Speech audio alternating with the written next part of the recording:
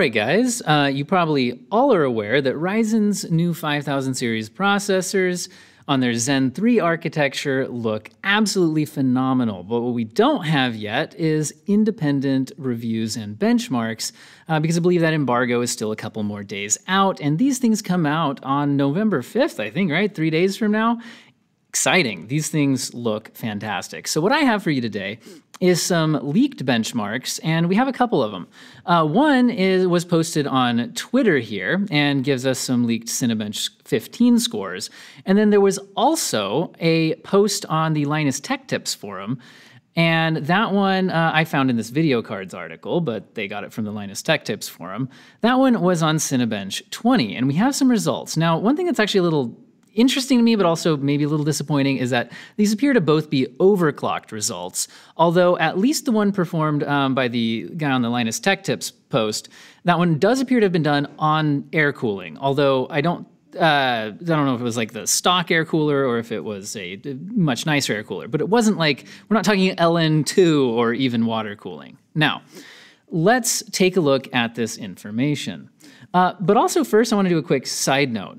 My channel is blowing up completely unexpectedly right now on YouTube. About a month ago, I decided on a whim to start making tech-related YouTube content for fun. I'm a full-time high school math teacher with 2 kids and don't even have that much time to devote to this, but I've managed to put out a video every day.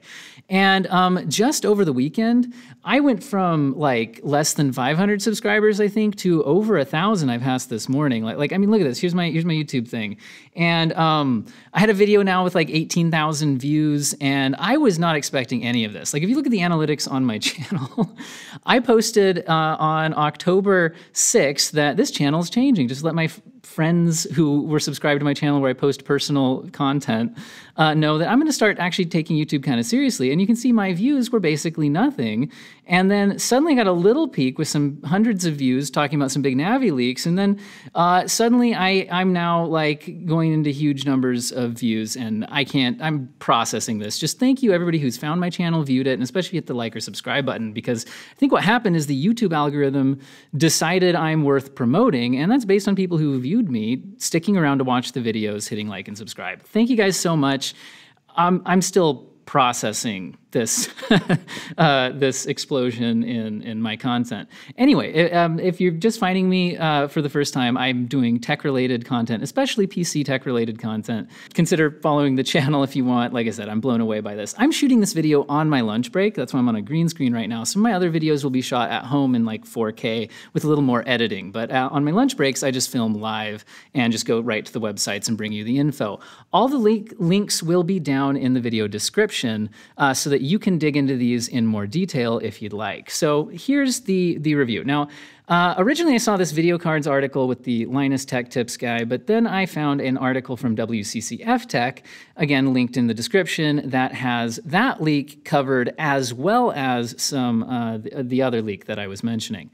Okay, so let's start with the one from Twitter. So there's this tweet, and the details on this one is the Cinebench R15. Now, I'm going to be honest, I'm a tech enthusiast, not a tech actual, like, amazing expert or anything, and I haven't done a lot of Cinebench stuff myself, but, you know, it's just a CPU test, and there's different versions of it, and in this particular test, we're talking about the Ryzen 5 5600X. Now, this is a big deal because the 600 series of processors are not the top of the line. They're the one that like most people end up actually buying, right? This is the bang for the buck, great performance before you start getting into the diminishing returns. So this is the one that a lot of people want to actually know about, okay?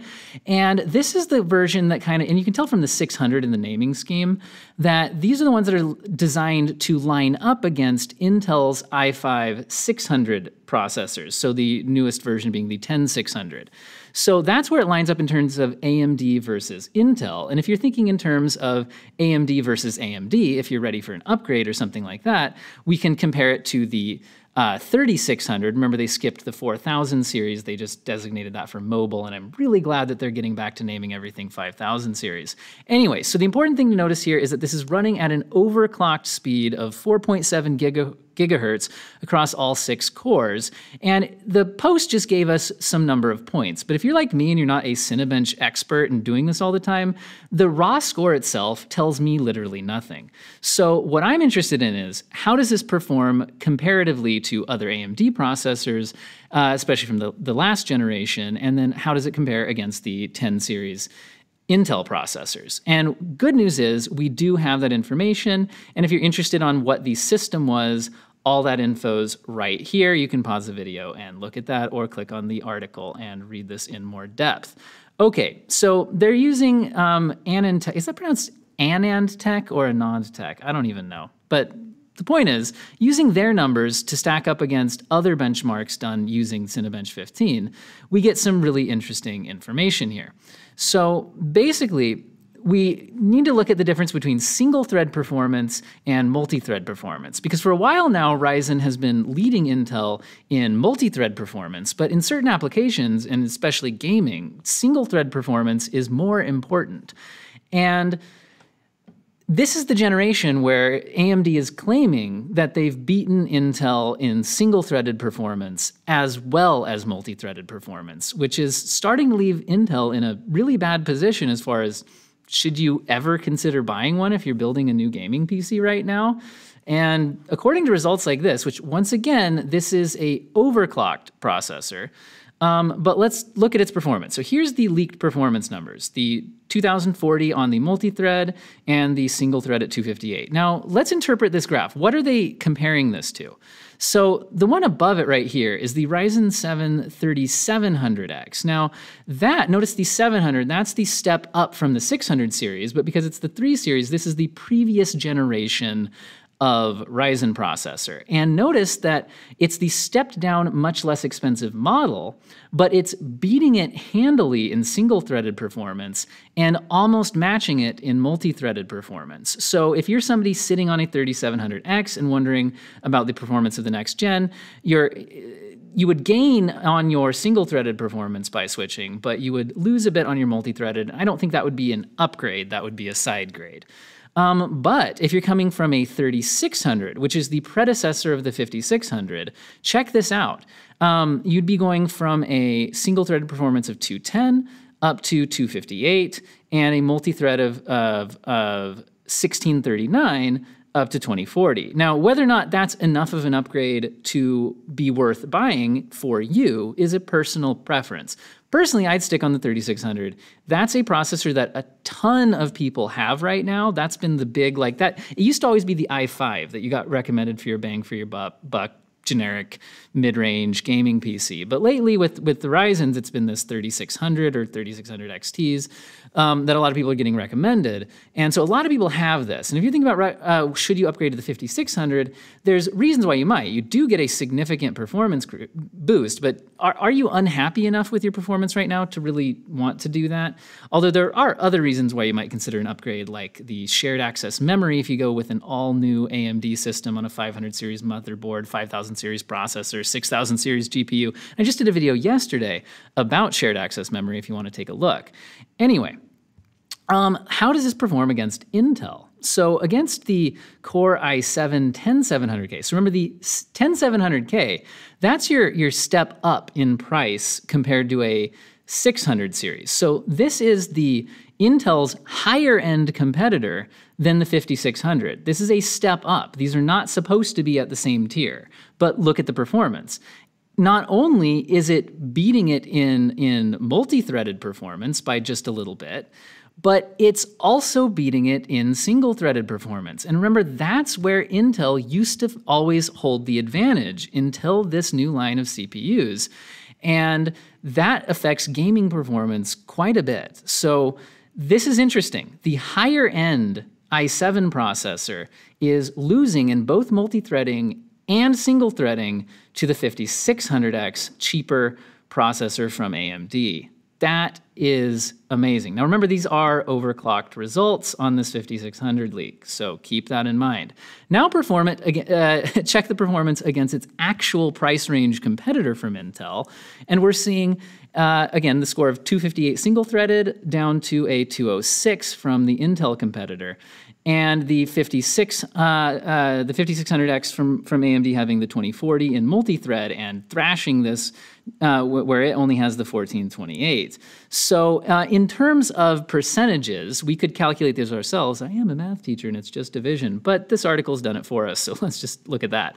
So the Ryzen 5600X is 42% faster in multi-threading and 25% faster in single-core performance than the Core i5-10600K, which is its direct competitor from Intel. But once again, keep in mind that there was overclocking here. But it also, so the 10600K though, also runs at faster clocks and has a higher TDP, meaning if power draw is something you're thinking about, the Intel chip's running at 125 watts and AMD's is running at 65 watts. Although again, if this was overclocked, it's gonna be more than 65, but I don't think it's gonna be doubling all the way up to 125. So this is still more power efficient, even running that overclock. Now, it's also, again, if we compare it against its previous generation competitor, so if you're thinking about, is that upgrade worth it to you? So it's 25% faster in multi-threading and 22% faster in single core against its direct predecessor, the 3600 XT. Now, if the model of CPU that you currently own isn't one of these listed, you could look up Cinebench R15 scores for your current processor and then compare those numbers and just divide to get a percentage, right? So you could do that comparison yourself. Now, again, we're noticing that it also comes in faster than the Intel i7, which is an 8-core, so it has more cores. And this is really impressive, guys, really impressive. And we knew that, but so far we had information just from AMD. We're getting some leaked independent sources here, which is really exciting. Speaking of Cinebench R20, remember I said there were multiple leaks here, okay? So this is Cinebench R20, and it's coming in, again, with the 5600X processor here. And I believe this is also overclocked. Let's take a look at the graphs and then we will take a look at this. And remember the links in the description to this article if you want to dive in here in more depth yourself. So again, in this one, we're seeing the same types of performance up against these processors, but it's a different overclock, keep that in mind. So again, we got the 10600, the 3600, so these are the previous gen AMD and the direct Intel competitor. Here's our leaked 5600. Again, notice the single thread performance gain over both its direct Intel competitor and its previous gen Ryzen, and look at that multi-thread performance, just thrashing them. And then the against the previous generation step up from AMD, the 3700X, again, we see it winning, the new 5600 winning in single thread performance and almost tying in multi-thread. And once again, beating the step up Intel competitor, the 10700K, beating it in single thread performance, and just about tying it in multi-thread performance. This is impressive. So according to those results, we're seeing a 33% faster than the direct Intel competitor and 27% faster than its predecessor AMD model, and coming in, again, really close to the i7 and previous gen 700 series Ryzen predecessor. Okay, here's the overclock information. So that one was overclocked to 4.95 gigahertz, but notice on standard air cooling. And that's really interesting. So, wow. Now, also to note that these look like if you have better than air cooling, that these ones can go higher. We're seeing reports of 6.12 gigahertz on LN2. So obviously you will not actually be gaming at a 6 gigahertz overclock on any of these things. But interesting to see how far you can push it for the sake of competitive overclocking. All right, my lunch break is wrapping up here, but just remember that if you're interested in this CPU, it's $299. So this is not like some super expensive model. And here's some Ryzen marketing stuff. Here's the new Ryzen lineup with some prices. Again, you could look at the article or pause the video here. And I'm really excited about this. This generation, the Zen 3 stuff from AMD, just looks fantastic. I've been an Intel NVIDIA user for a long time, and I'm pretty tempted now to build a whole new AMD system, and I don't even really need an upgrade that badly.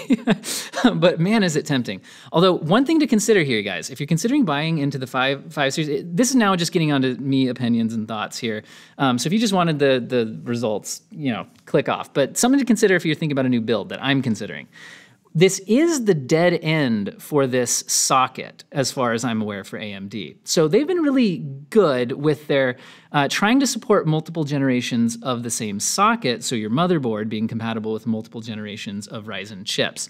But we are reaching the end of the line for that. I believe that the next set of Ryzen processors will require a new motherboard with a different socket. And even right now, if you're on the 400 series motherboards, they're going to require a BIOS update to be compatible with these 5000 series processors that might not be available at launch. Last time I checked, it was going to be more like in January that we'd be seeing a lot of those compatibility updates. So think about that if you're buying one of these on November 5th, whether or not your current motherboard will be compatible. Also, if you're interested in things like the smart access memory, you could take a look at my video from yesterday where I explained that you do need the 500 series motherboard, the 5000 series Ryzen processor, and the 6000 series AMD GPU to make that work. So keep that in mind. Anyway, if you made it to the end of this video, think about hitting the like and subscribe buttons on my channel. I am just blown away, you guys, by the growth of this channel in the last weekend especially, but I mean, I've been doing this for less than a month. This is mind-blowing to me. Anyway, thank you guys so much, and I hope you have an excellent day.